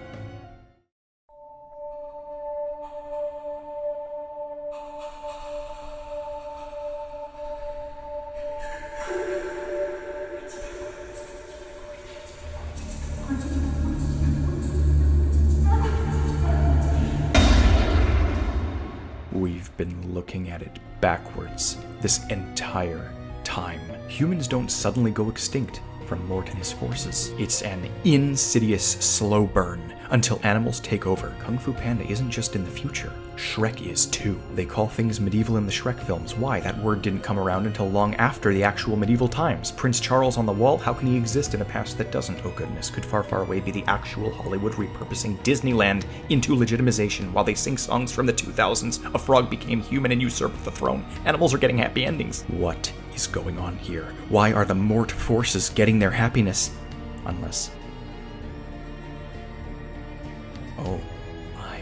Have I been wrong about Mort this entire time? He's not the villain. He's the good guy. Mort's been the hero all this time? He's just death. The devils are the enemy here. Oh, what The amount of holes in this, I'm aware. I'm aware of how backwards and wild this sounds, and how it on the surface changes the origin of the music cult, but there are equally as many holes if the timeline was forwards, and Madagascar always seems to be the origin anyways. The villains had tricked me into siding with them, and this is about to get wild. I will prove this. Next time, whenever that may be, I might discuss the Muffin Man's wife who was hiding fairy tale creatures, maybe the Magic Mirror's identity, and of course the rest of the films. This one's been a mess, but also can someone please find out which painting this is referencing? I've been looking, but I can only find close but not quite.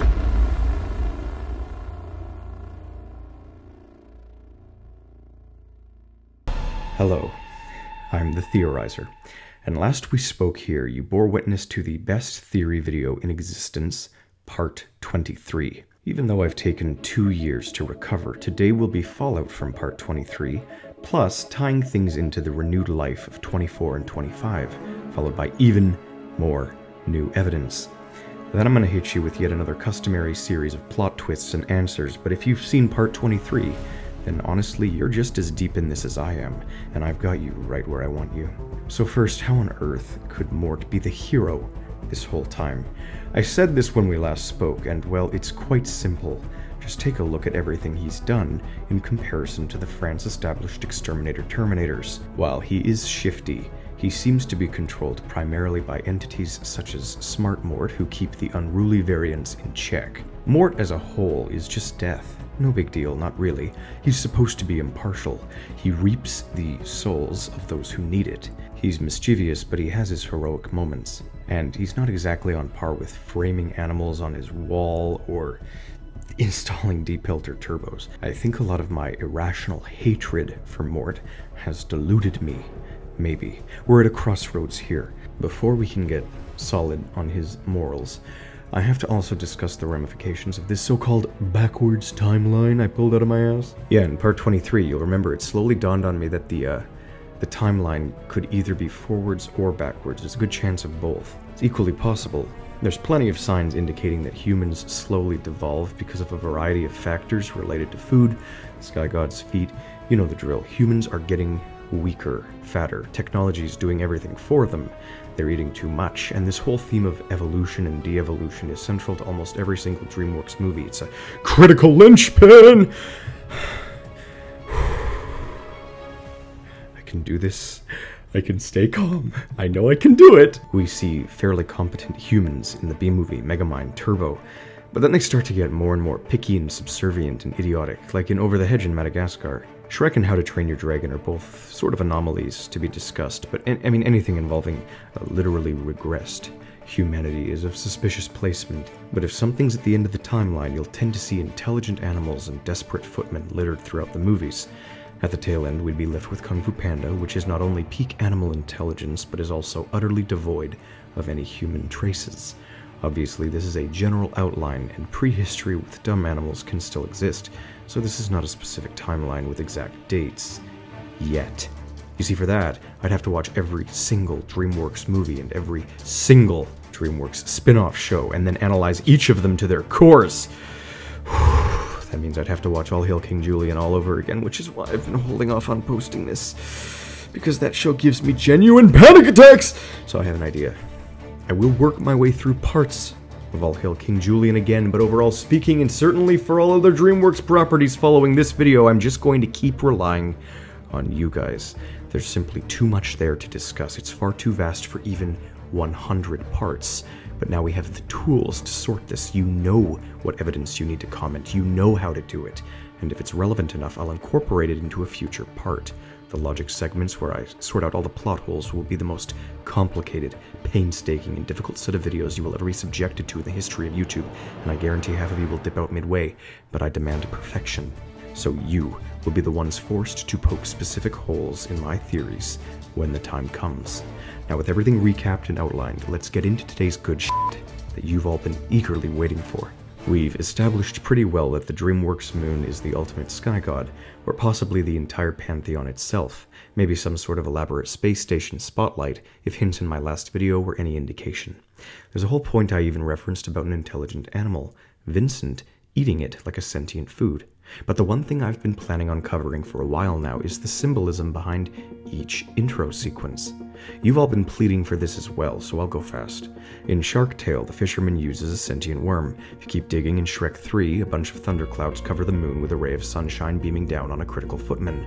In the B-movie, straight-up Mort theory madness occurs when Seinfeld assaults the gods and steals their throne. Like, honest to God, tell me, if this is truly the moon, then how do they sit on it? Kung Fu Panda straight-up has no sky gods even left, of course, and Madagascar 2 has the animal's secret weapon, the penguins ambush and presumably murder the fisherman. Monsters vs. Aliens ties the aliens back into this theory when they attack the gods, and they straight up put the moon in space by How to Train Your Dragon. Megamind proves every single point about the sky gods' duality, don't even try me. And Kung Fu Panda 2 returns with Oogway the Usurper, or possibly Vern, as some theories say, maybe more on that later. Rise of the Guardians aligns the Guardians, the crew. It's what the f***, I told you cave people petroglyphically worship the gods. Sherman, get your ass out of here, we ain't through with you yet. Penguins, what the f***, Antarctic ice-embedded shit. More alien abduction. Poe is relatable when he reaches enlightenment by fucking accident. Trolls music, Boss Baby Human ties, and Dreamworks itself is the gods. That's why the moon is the first letter. They created humanity. Dreams work at nighttime. Alright, so obviously I'm already derailing. Let's slow back down and reel it back in by covering what my recent additions reveal. So, Part 25, Kung Fu Panda is fascinating because in the event of a backwards timeline, yeah, I can see the possibility of Vern being Oogway in some capacities, but I can't provide copious evidence for it. It would just be cool. What's more important here is the fact that the Chi is literal life force, and we bear witness to some kind of heavenly afterlife. These are all central themes, but in a more literal lore sense, I believe that Kai is the key. He is among the last of his forces, reaping chi with his devil horns to restore humanity. I want you to sit calmly and just think about that for a moment. It's all literally true. This fits beautifully on all levels. This guy is the last of the F.E.E.T, and he's a soul stealer. Legit. As far as Rise of the Guardians and Part 24 go, we already have of course covered most of it, but it's interesting that the Sandman is a kind of sun god, considering his boss is the opposite, and he makes dreams work.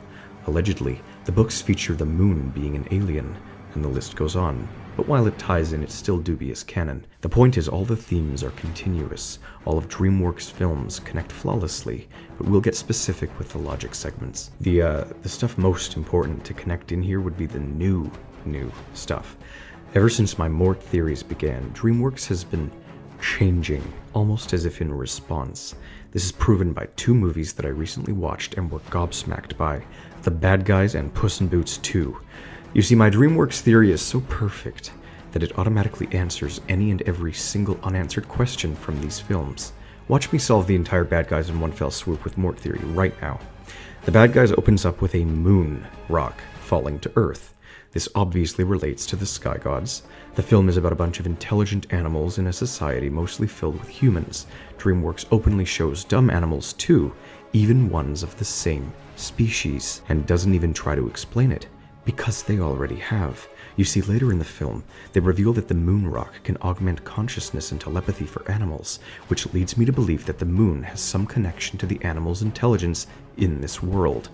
Duh. We also see a laboratory where they are testing on animals as such, and it's possible this organization is F.E.E.T. A crucial character in this film is a red-headed, physically enhanced police officer. These augmented animals sing many times during police chases. Critical scenes here, right? Giving animals human intelligence, scientifically or otherwise, puts them on par. But just like in Monsters vs. Aliens, there seems to be a power struggle within characters. Like Wolf, with his instincts to wag his tail being a critical plot point. The Sky Gods and Mort seem to be tugging at each other's forces, trying to convert them. The Sky Gods insidiously preach love, and the moon rock is even a heart. But it's all a lie. See, it all explains how Kung Fu Panda animals could damn well be humans mentally, animals physically. Another linchpin, this insidious infusion, filling animals with compassion and the human genome. Likewise, this gerbil character's butler has literally been brain swapped with the gerbil. Do not tell me this isn't the case. I told you I have all the answers. There are so many big moon shots in this film. There's this new organization called SUCM, which is deadass just F.E.E.T. They're even ripping me off while they suck 'em feet. And consciousness implantation is the same pattern as to how they implant Megamind's brother into the fish's brain. This film explains it, and other films explain this. Beautiful. But Puss in Boots, well, now they're really going all out. Alright, so Dreamworks has changed their whole animation style and film messages in the past 3 years or so. It was good that I waited, because in Puss in Boots 2 we see the wishing star that Fiona wished upon falling to Earth and proceeding to attract a few dozen criminals to wish upon it with the beautiful little song. This is the Sky Gods, and if you haven't seen the film, you're about to be blown the f*** away, because DreamWorks has made the executive decision to, for the first time in almost 30 years, introduce a character that is none other than the Grim Reaper himself, who, I shit you not, introduces himself as Death. I don't mean it metaphorically, or rhetorically, or poetically, or theoretically, or in any other fancy way. I'm death, straight up. Who did they put up against the Grim Reaper? Who did they put up against him? Why, the only character I've treated as more of an enigma than Mort, Puss in Boots, the one who transcends canons to sing in the spin-off. This wolf is either a Sky God proxy or a direct fragment of Mort. There's no disproving going on here, it all just really confirms it. He's much alike Pitch Black or Kai from Kung Fu Panda. Moons resemble scythes too, the figure of death. And this is proven outright and utterly by the fact that he's a wolf and Puss is a cat. In many cultures, notably that of Puss, the Grim Reaper takes the form of the thing the victim fears most. It's a cliche cat versus dog. Dead-ass fragment. Just like the wishing star, or the literal voices in Puss's head that the wolf so aggressively smashes because it reminds him of himself reabsorbing, perhaps? Yes! But don't even get me started on Jack Horner. He's the most based f***er this side of the inverted timeline, who is so F.E.E.T that it isn't even funny, because he somehow incorporates everything but the French Connection. He is the living embodiment of what I describe footmen to be. He steals all of the magical artifacts, including the Godmother's wand. He wants all the power in the world, and at the end, he is crushed into the wishing star itself, which would imply by my theories that he either becomes a god, or depending on the timeline, has been the creator and head of F.E.E.T this whole time. He screams in this film, "I hate talking fairy tale animals!" Again, as if DreamWorks has seen my videos. He wants to be the bad guy. Awful man. I love it. He quotes himself as being dead inside, much like Mort, and he's immune to the puppy's powers. This cute little dog seems to be sort of the opposite of death, also a dog, but the side of the coin that ultimately saves Puss in Boots' soul. They're telling us something here. DreamWorks, you sussy sacks of shit. Puss in Boots sings and dances like the pattern he is, and he joins a retirement home that weakens cats run by a woman named Luna. Like the moon? Holy shit! Jack Horner's base is an industrial machine akin to mankind's advancement or lack thereof. Jack wears devil horns like the Horner he is. This man straight up being the do-the-roar kid head-ass.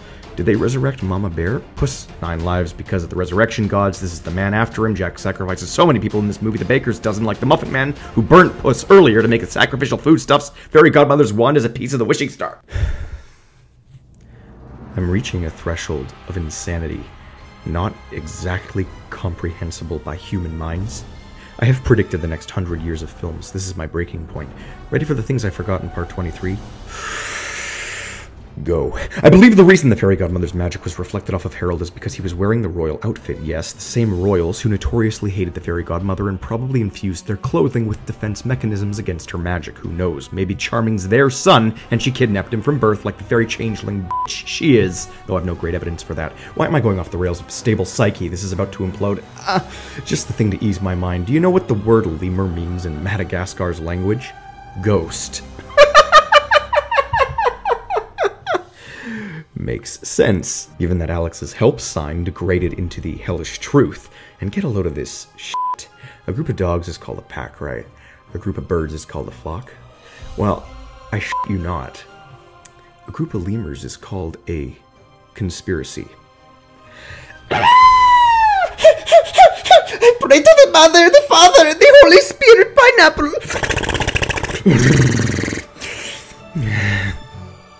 They say in How to Train Your Dragon that the Night Furies are spawns of death.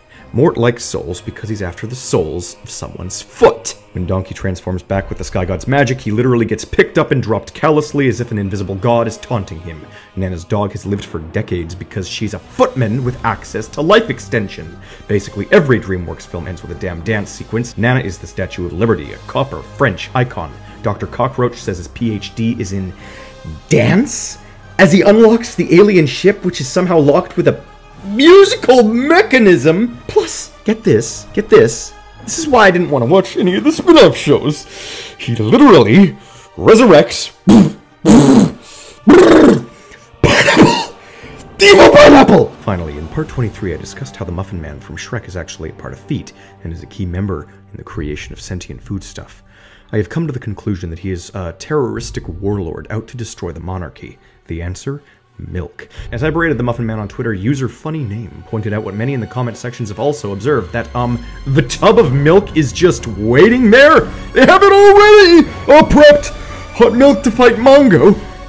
I do believe this is because the Muffin Man is a repeat threat. He must have some sort of an enormous industrial crematorium in his fucking basement in order to create such a giant gingerbread man. Nobody has questioned this until now! The Muffin Man is a critical footman. Speaking of the Muffin Man and milk, string theory. By string theory, I mean answers. By answers, I start with the alien genome. So here's a critical question. Why do several important footmen all look so similar? The answer seems to be that, again, they all share a dress code. This is, of course, more proof for it all being an organization, but many people have said it's a coincidence. So is there any possible way I can prove to you all that it is objective? Yes. See, this is where Markiplier comes into the theory. This individual has, for lack of a better description, been assimilated by the meme cult in real life. Markiplier is, of course, the famous YouTube gamer, and has been memed repeatedly in the form of various Dreamworks characters. When I say real-life meme cult, I'm exaggerating. I, of course, am referencing the real-world nature of comedians and speaking truth to power or whatever shit. More simply put, the internet has joked continuously about Markiplier looking like tons of different Dreamworks characters. I mentioned this in part 21 as well. They all look the same. There's even one in the bad guys, to the point where so many collectively agree and just make fun of it. And thus, my usage of their dress code evidence and them looking similar and being a part of the same thing is fairly valid, because it's not just me saying it. People have seen it so much that it's become a genuine meme. It's there, and everyone sees it. Therefore, it's objective. I do also find it phenomenally strange that the letter M is central to all the linchpins I've been covering in these videos. Music, memes, magic, Madagascar, moon, Mort, mutation, medieval, and of course, Theory, the hatred of animals. Keeps going and going and going, and Markiplier, and it's coincidental to the point where I've considered just renaming this whole thing to M Theory, more commonly known as string theory itself, as this is the Dreamworks theory of everything. Oh, perfection. Perfection! We've done it. The evidence has reached completion. I thought I promised answers, though. Oh yeah, well, with all that said, all this updated evidence, those final connections, there seems to be something going on here. And I'm gonna figure out what it is right now. It's time for the big answers. Not that I even have questions to base them off of at this point, but something's all wrong with this picture. Something catastrophic that must be uncovered before the logic segments. Some ultimate solution that's being dangled under my nose. If things truly are backwards, maybe... Wait, if I got it wrong, indulge me. Could Mort really be with F.E.E.T, and the animals really be with the gods? The moon, the magic industrialization. Am I losing it here? You see, there's so much shit that can push it in either direction. Same for the morals and the timeline. But there are prevailing patterns. You see why this is why we need the logic segments. It's becoming ever clearer that both ways could be possible on all fronts. Still, it's not the linchpin I've been looking for. If all this combines, Mort is still not the hero. This has officially been proven. There are no exact heroes here. That's moderately devastating. But again, bringing this together, the reversal, if the timeline is both backwards and forwards, perhaps it's somehow not based on events, but rather the movie release dates. That would explain the claymation and the 2D. It explains the newfound change in dimensionality and the low frame rates of 2020's Dreamworks edginess. This is a factor to be discussed, of course. But is it that linchpin I've been looking for? No. What's the plotline of every single Dreamworks film? Villains getting sick of their own evil. They don't want to be the bad guys anymore. I had this all written, and then I watched the new Dreamworks film where they took this and ran with it. They are opening up because everyone's ready. And this is why Jack Horner was so bluntly evil. The point was, he was unabashedly bad, unashamedly evil. This is the Dreamworks plot. The catastrophic clash of life and death, of good and of evil, spanning timelines, canons, and dimensions, as the beauty of death meets the suffering of life, and it brings destruction for the humans, animals, and aliens and organizations all caught in the middle. I would say there is hope if bad guys seek redemption, but genomes are infusing, manipulations are occurring. If there's one colossal element that will doom everything, it's partly because this is all Mort's story. You see, Mort doesn't just seem to be one facet of this mayhem. He's the dreamer dreaming the Dreamworks. We saw this in All Hail, but what I learned from the Horseman hypothesis of Part 23 is that he's not just a clown, but the entire circus. Mort is the sentient embodiment of the biblical apocalypse.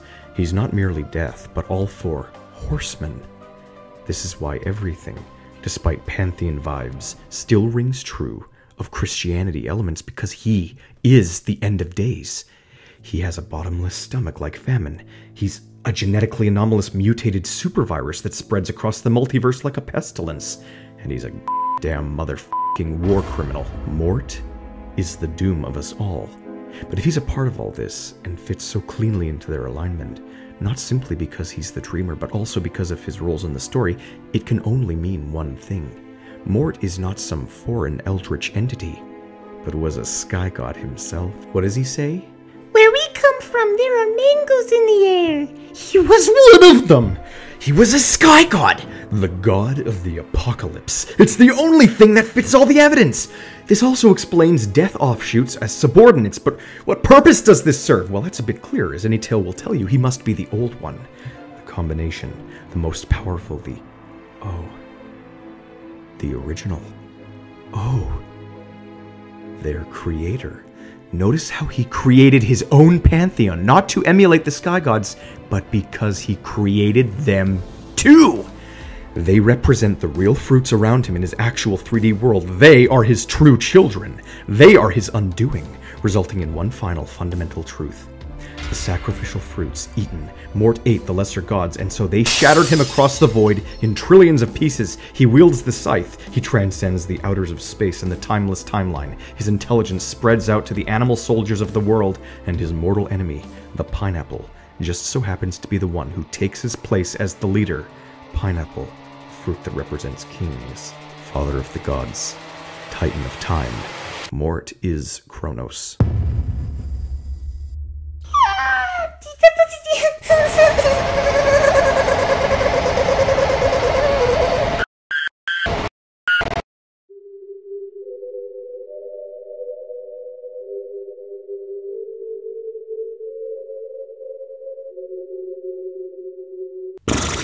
You may think we're at the end of the video, or not. The connection segments are finally coming to a close in spite of the fact there are likely millions more connections to be had, even in the logic segments. If you haven't joined my Patreon, do so as soon as you can. Things are finally heating up over there, and you'll be the first to know things. If you do it, I might start physics videos over there, who knows. But before you go, one last thing, almost forgot. Do you still somehow not believe that the gods and F.E.E.T even exist? Well, I remembered one of the later entries in the Shrek lore. A short film Dreamworks made called Thriller Night. It starts by literally opening up with the Dreamworks moon fading into a real moon, which implies that the sky gods are about to do something big. We're back in far, far away for some reason, and Shrek comes barreling out of a movie theater screaming for the love of Gingy. He's terrified and crying because they just watched some sort of musical in the theater and found it to be a completely harrowing experience. As you may recall, this is due to music being the universal language. Shrek wanted something more creepy because it's apparently Halloween night. He says he wants zombies or something, and Donkey says that zombies can't sing, which is apparently something he knows about. Supernatural life granted with music? Well, Puss in Boots compromises and performs a scary musical, to which suddenly the entire world's lights go out and everyone starts singing. This is poetry between opposing forces, the horror of Mort and the memes of the gods. Yes, Shrek gets mad and says, "You know how I feel about spontaneous musical outbursts." Yes, Shrek, how does that make you feel? Everyone around them also starts singing, and then we see a nearby graveyard where all of the members of F.E.E.T literally rise from their graves! All of them!